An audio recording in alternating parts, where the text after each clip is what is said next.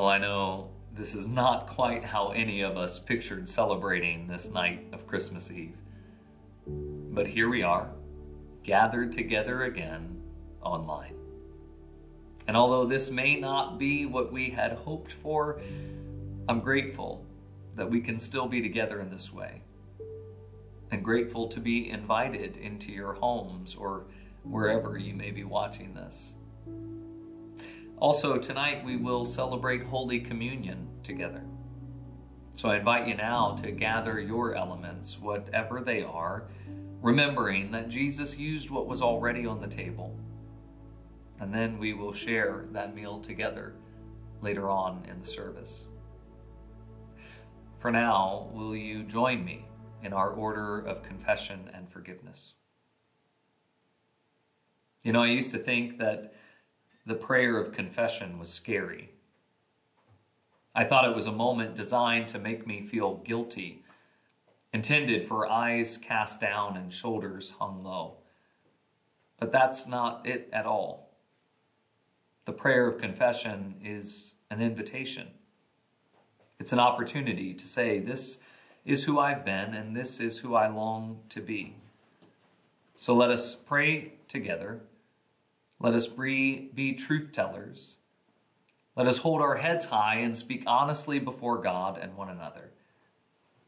This is easy to do when we're surrounded by a God who delights in us. Friends, let us pray. Holy God, we admit we don't fully understand the Christmas story. We are not familiar with angel choruses. We have not walked many miles to be counted in the census, and we don't always hear your voice in our dreams. We don't fully understand this story, so we admit sometimes we hesitate to tell it. Instead of running out into the streets to shout that there is a love bigger than we could imagine, we whisper this good news. Instead of throwing open the doors and inviting people in, we simply leave them unlocked, hoping folks will figure it out. Instead of telling the next generation why this night matters so much, we stay quiet, afraid of creating pressure or getting it wrong. Forgive us for our silence. Forgive us for our hesitation. Forgive us for the moments when we fail to share your good news. Plant this story of love so deeply in our bones that we cannot help but share it from generation to generation. Amen. Friends, repeat after me. No matter where we go, no matter where we go, no matter what we say, no matter what we say, no matter what we do, no matter what we do, we belong to God. We belong to God. We are held. We are held. We are loved. We are loved. We are forgiven. We are forgiven. Amen. Amen. My mama told me something when I was growing up that has forever changed my life. She played the piano at our little church at 3rd and Pine Street for 37 years. She tried to teach me to play the piano, but I wasn't very good. She would teach me the names of the notes, what a major key is, what a minor key is. She tried to teach me musical theory, but I was just bored. Then, one day, she told me that the best news in the world is found by playing a simple scale on the piano. I had no idea what she meant, so she told me to play an 8-note scale. So I did.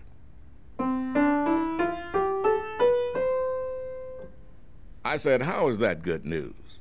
And she said I played it incorrectly and that I needed to play it the other way. So I did.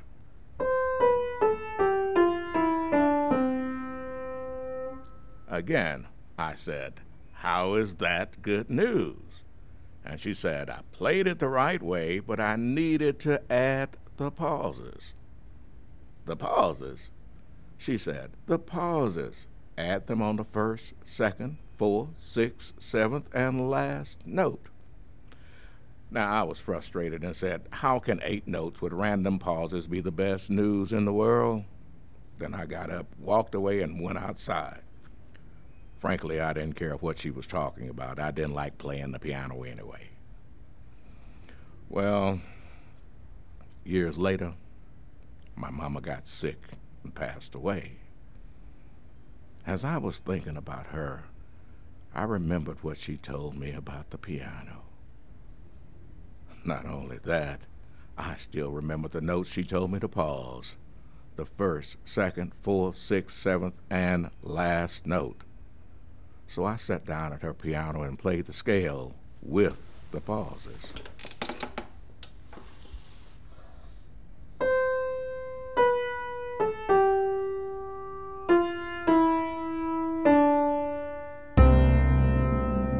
And that's when I realized the good news she was talking about.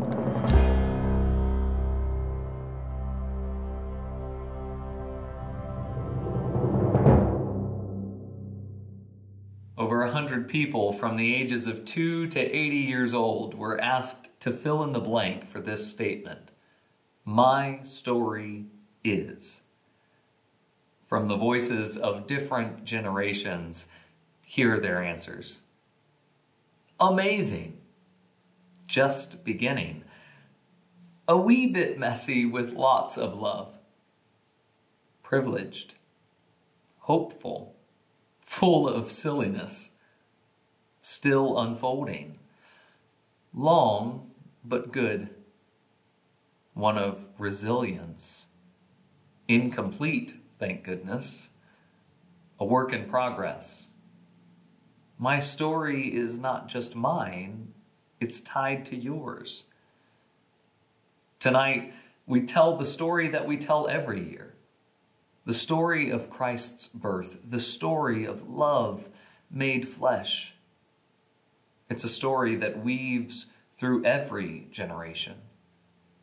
It's a story that picks up the bits and pieces of our narrative and braids us together. So tonight, we light the Christ candle.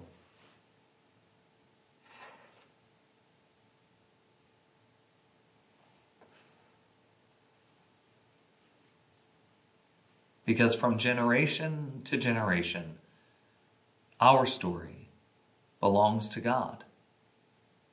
Thanks be to God for a love like that.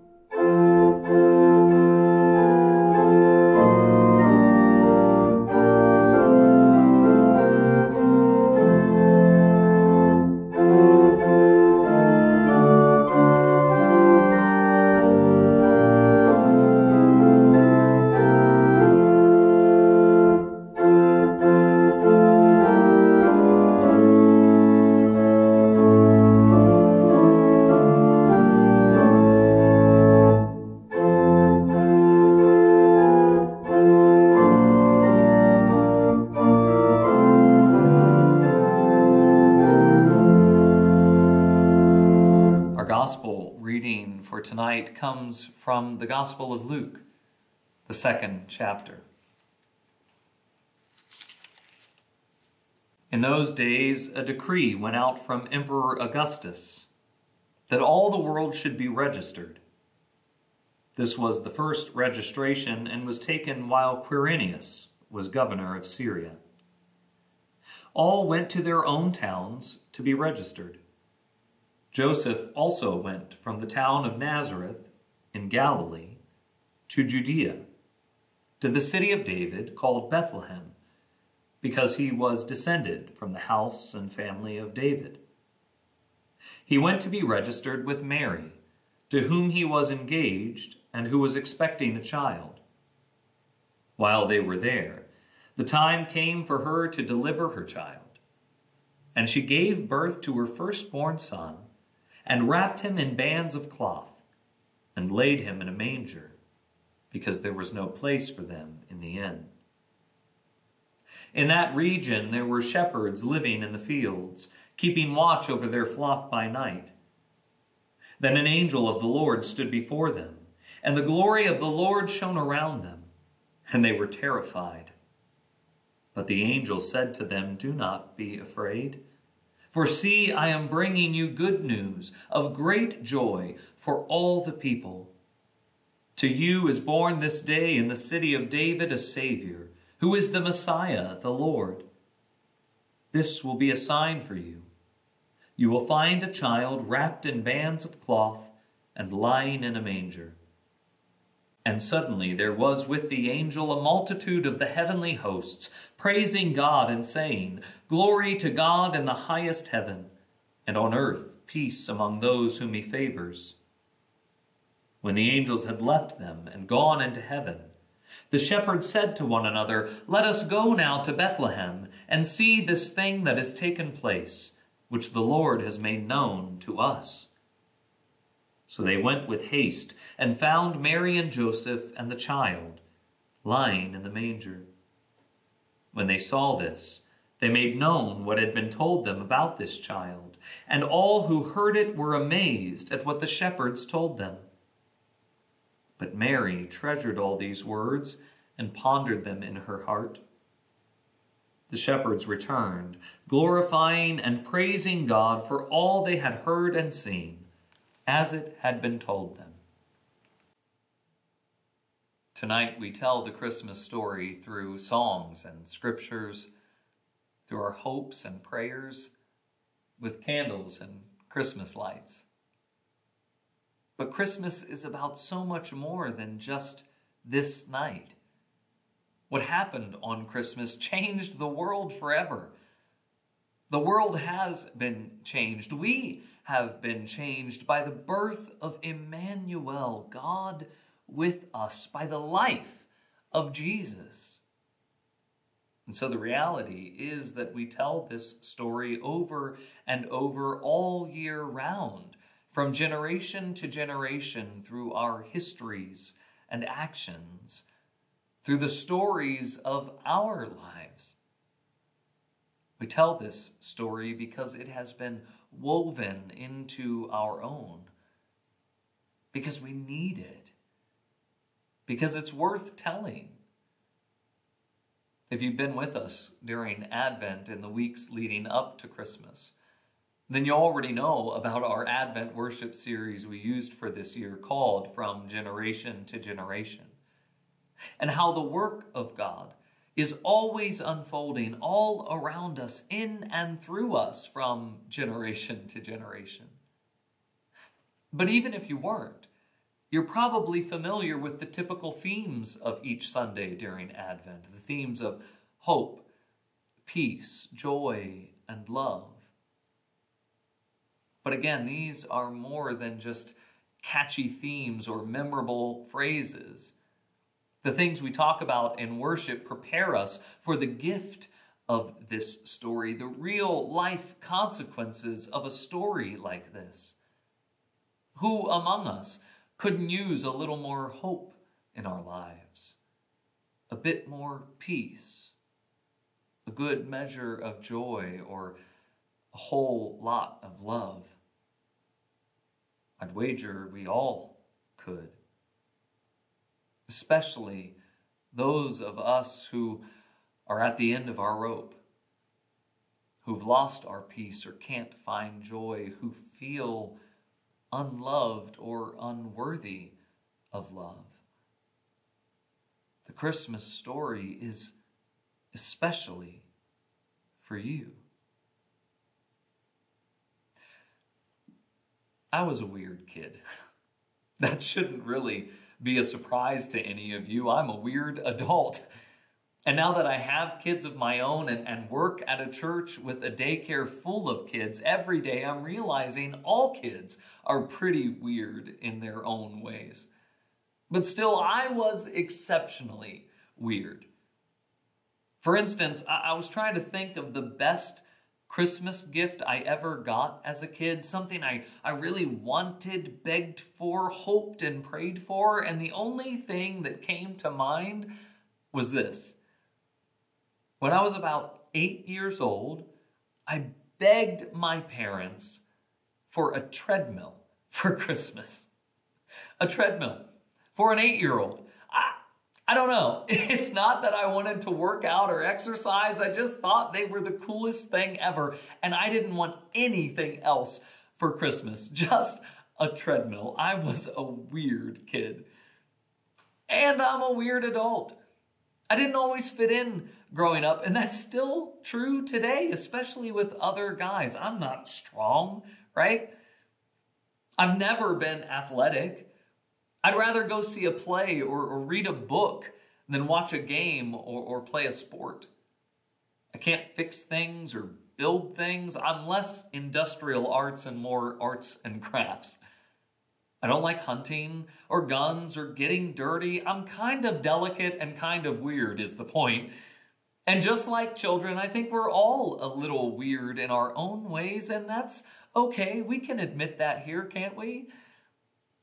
I think we can admit that especially here, in this place, where we tell this story year after year, because this story is weird. Everything about it is weird.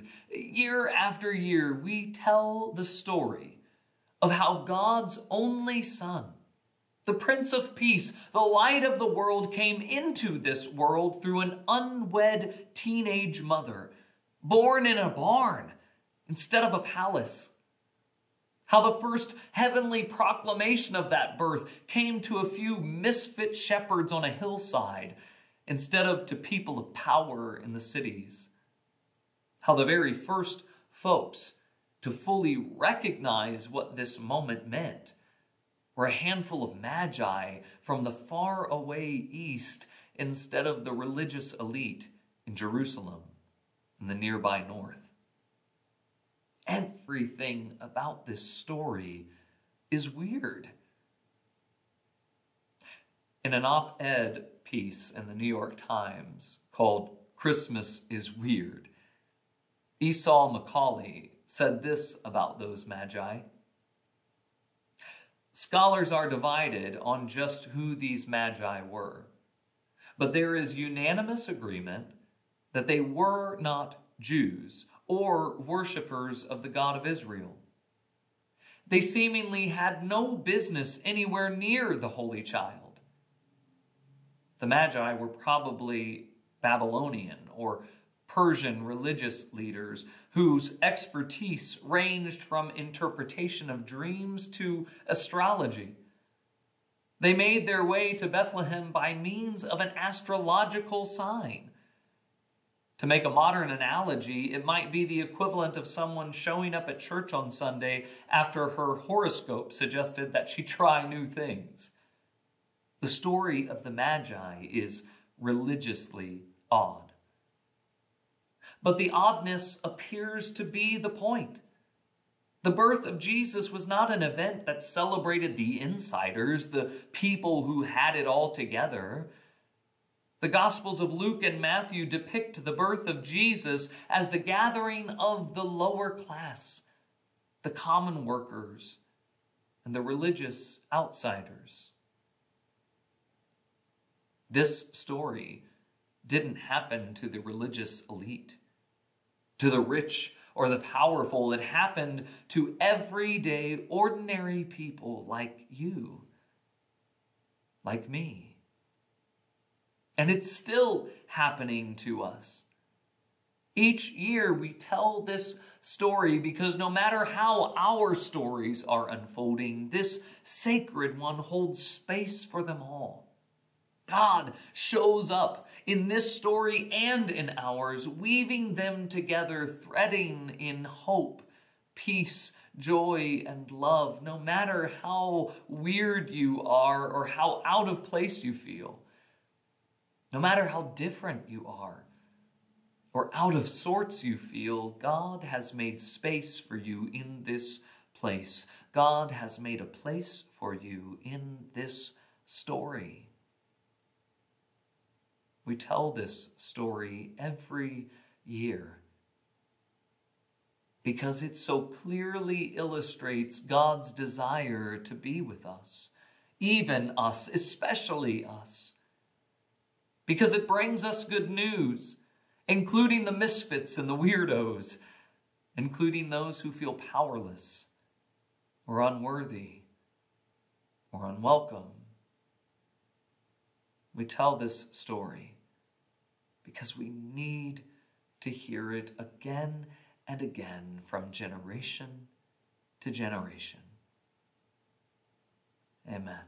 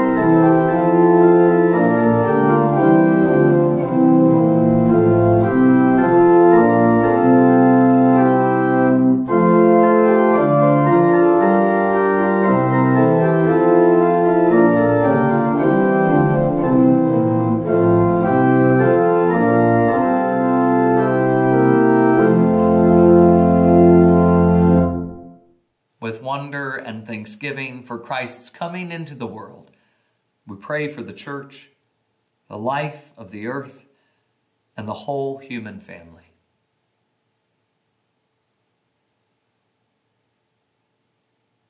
Your infinite love is born to us this night. With choirs of angels, the church proclaims the good news. Send us out as messengers of the hope that has come to all people. Unto us a child is born, unto us a son is given, You are pleased to dwell with your creatures, and the whole earth sings for joy. Renew the splendor of creation from the smallest cell to the widest galaxies. Guide us to be wise stewards of your gifts for the sake of generations to come. Unto us a child is born, unto us a son is given. Your authority is over the nations. Break the rod of oppression in every land and free all people from fear. Bring peace where there is war and compassion where there is suffering.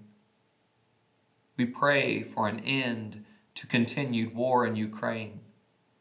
Protect and care for all, especially those who are separated from loved ones on this Christmas Eve. Unto us a child is born. Unto us a son is given. Your loving kindness embraces everyone in need. Help any for whom this season is lonely or joyless. Comfort those among us or known to us who are experiencing distress of body or mind. Unto us a child is born. Unto us a son is given. Shelter refugee families across the world and at the southern border. We pray for all experiencing extreme weather conditions, especially dangerously cold temperatures. Unto us a son is born, unto us a son is given.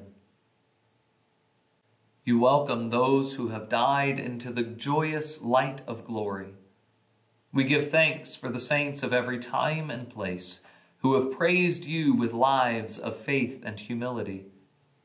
Inspire us by their example to love you by serving others. Unto us a child is born, unto us a son is given. Pondering the mystery of eternal love made flesh in Christ Jesus, we commend all for whom we pray to your unending, bountiful mercy. Amen.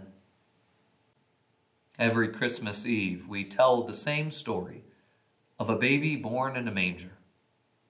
The plot never changes. There are never any surprise twists. So why do we do it? Why do we keep telling this same story?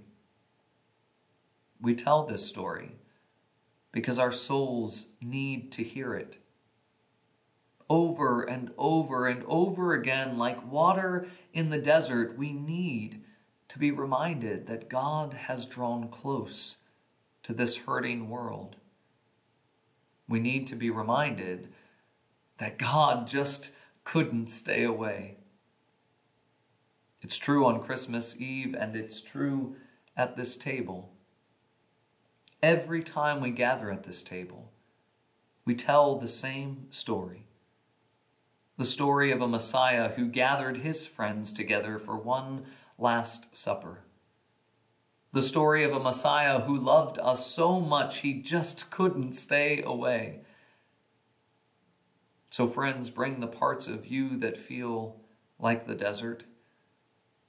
Bring the parts of you that are aching to hear this story again.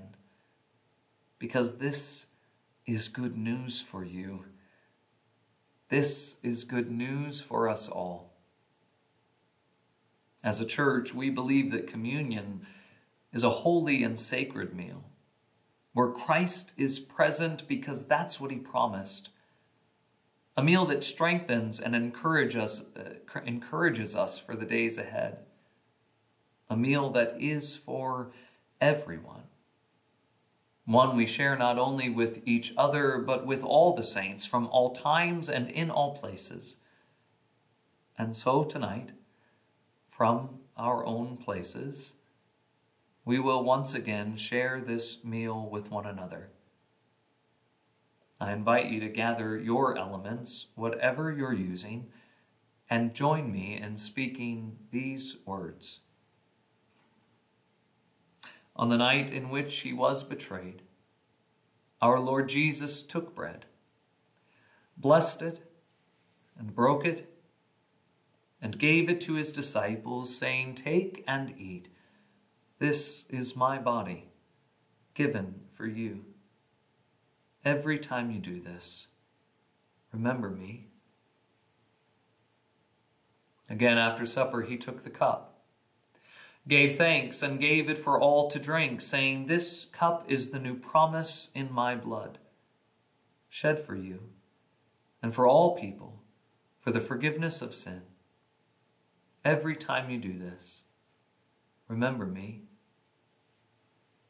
And so we remember the way that Jesus taught us to pray, saying together, "Our Father, who art in heaven, hallowed be thy name.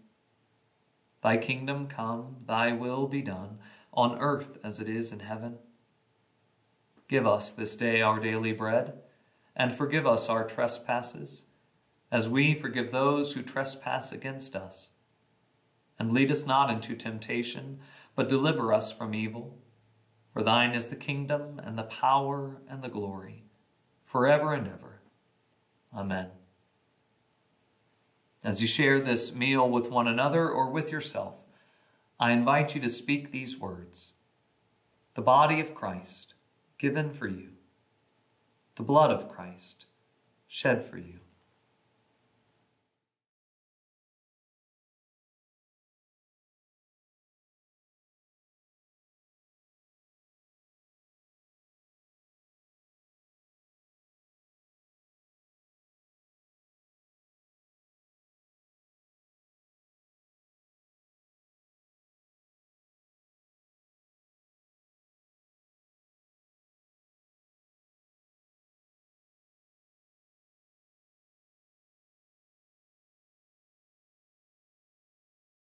We who walked in darkness have seen a great light.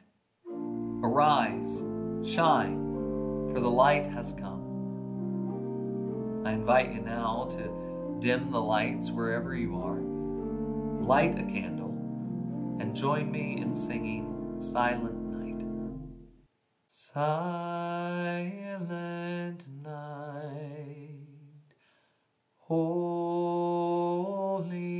night, all is calm, all is bright, round yon virgin mother and child. Holy infant, so tender and mild, sleep in heavenly peace. Sleep in heavenly peace.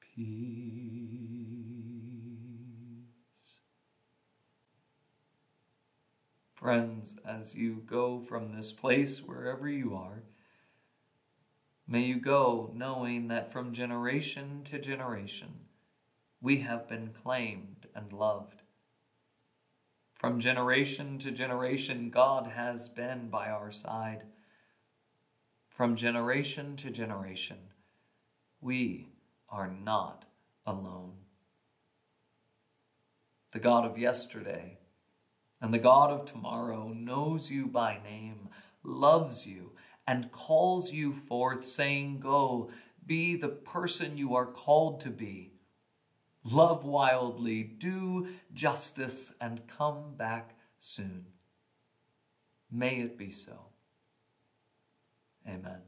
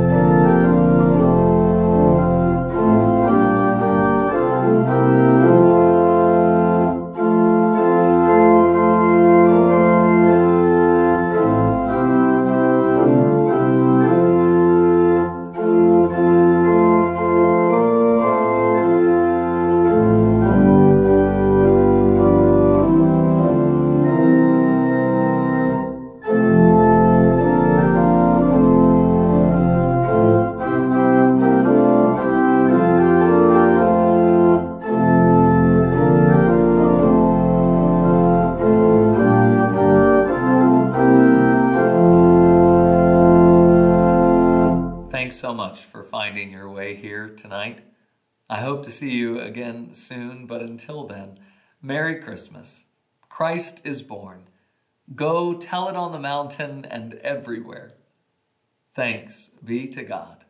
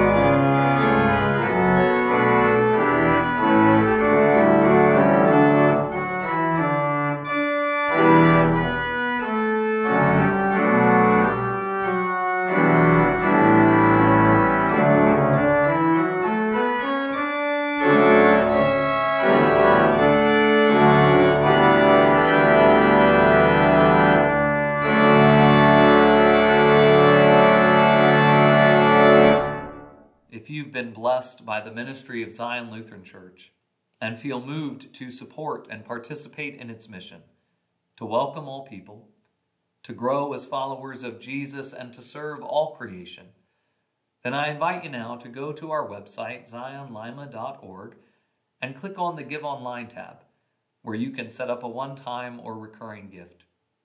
This ministry and so many others would not be possible without your generosity. However you choose to support or participate in our mission, I thank you.